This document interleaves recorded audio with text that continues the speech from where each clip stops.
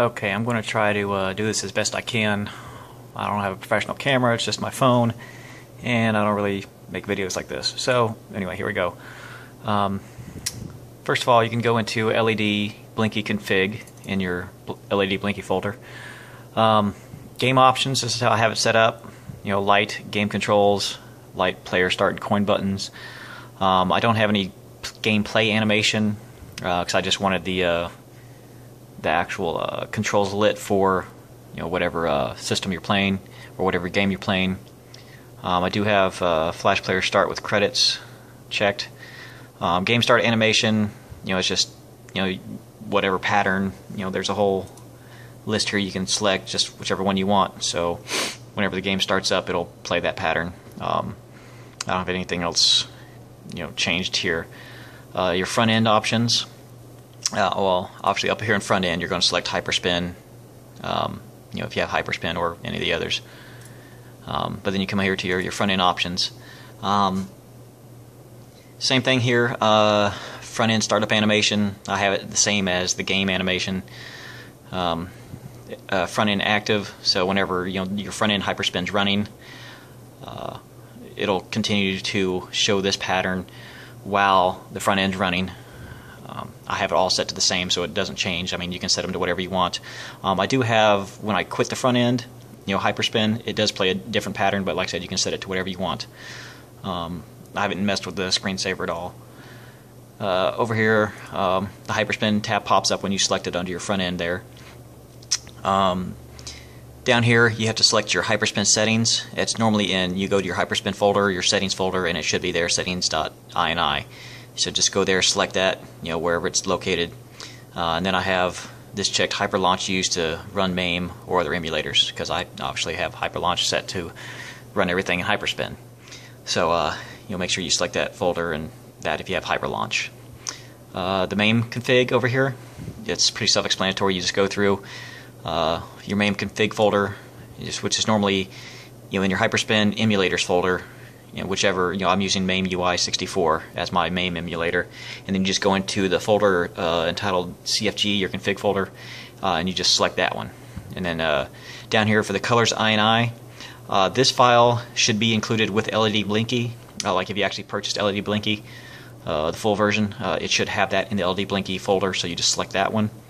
Your MAME XML, which is obviously your list of all your MAME games, which should be in your hyperspin databases folder under your MAME folder, and so you just select that one there. Your controls INI, this one should also have been included with LEDBlinky. Same thing as before, you just go into the LEDBlinky folder and select it, and that should be good to go. I don't have anything set up with audio animation. Miscellaneous options is pretty much, I just left it be. So you just go up here, you save it, and then you can close that out. Now the really complicated part is your LEDBlinky controls editor. You go into this. Normally when you first open this, you probably just have default and maybe the MAME one. Default is just default. I haven't messed with that. So for each emulator, you have to go in and set what you want the controls to look like and how they're lit up. Your MAME, it has some games set up here, but it should be, when you configured it in that the LED config, it should automatically use that color file and the XML file, and already it should automatically put in the right, or display the right controls for each game in MAME. But all your other emulators, like here you can see all my other emulators here, you actually have to go in and set these up. So like for Atari 2600, you go in here, and the name, like when you click on new, the emulator name here has to be exactly how it's listed in your database for your main menu.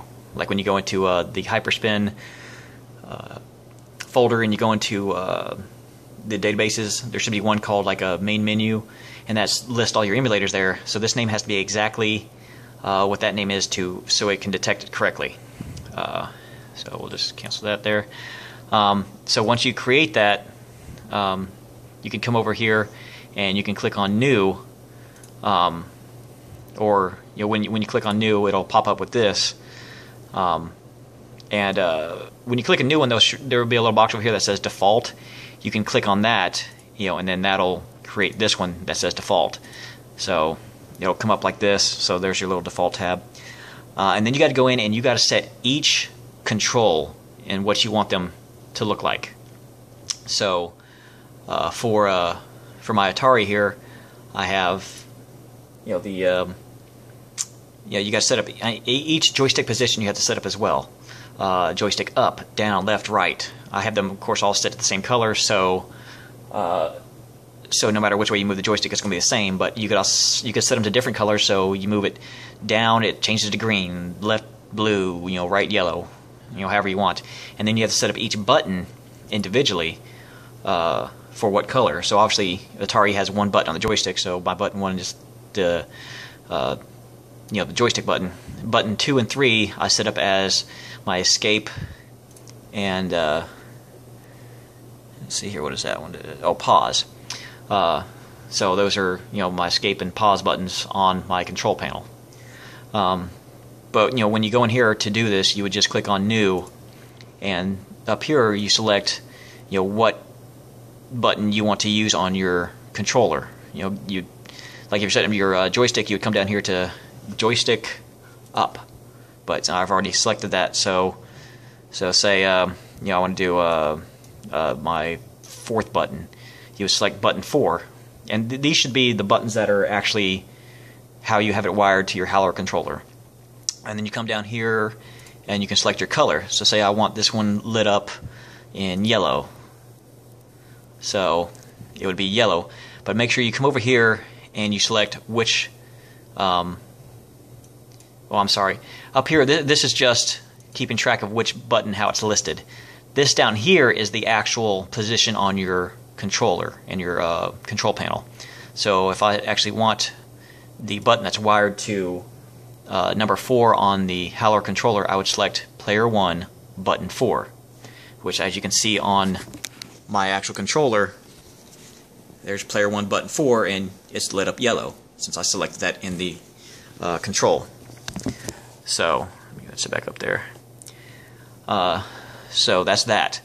And then here you select what you want that button to activate. So like say I have in this game, I have the letter X on the keyboard set to do something in the game. So what you can do is you can either come over here and actually scroll down to key code X right there, select it and hit move it over like that, or you can just hit quick key and actually touch the physical key on your keyboard and it'll populate that for you, and then you hit OK and it'll pop up down here, and you have to do that for each individual button that you want displayed in color on your file there.